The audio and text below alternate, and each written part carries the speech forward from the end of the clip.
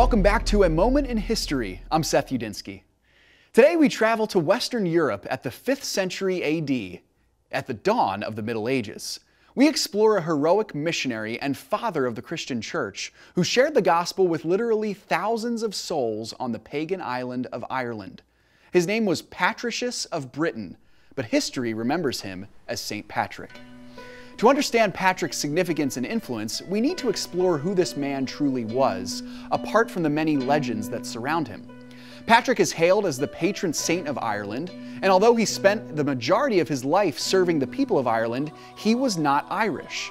He was British, born as the son of a bishop in the Roman colony of Britain at the beginning of the 5th century.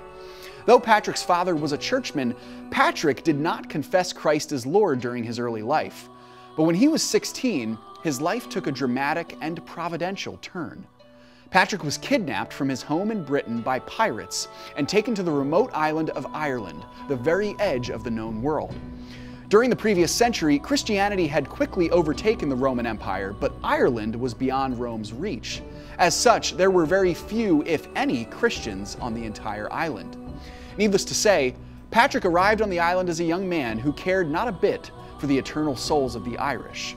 But while tending the sheep in the fields of County Mayo as a prisoner, Patrick began to understand the gospel, and he trusted in Christ during his imprisonment in Ireland. We don't know the exact date of his conversion. What we do know is the dramatic way that God pulled him back to the same people who had taken him prisoner. After staying in Ireland for several years, Patrick escaped his enslavement and returned to Britain. But one day, Patrick had a vision in which he heard a voice calling for him to return to Ireland and share the gospel with the people of Ireland. Like the Apostle Paul to Macedonia, Patrick reluctantly but obediently returned to the land of his kidnappers.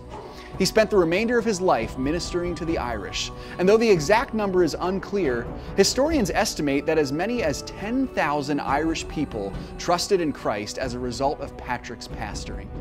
God used the faithfulness of one man to return to the land of his kidnappers and bring the light of the gospel to an entire civilization.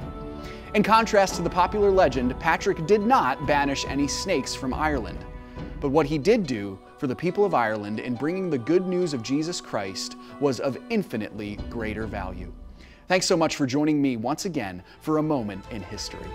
If you enjoyed this video, remember to like and subscribe. And if you want us to cover one of your favorite moments in history, you can tell us in the comments. Now stay tuned for some new content.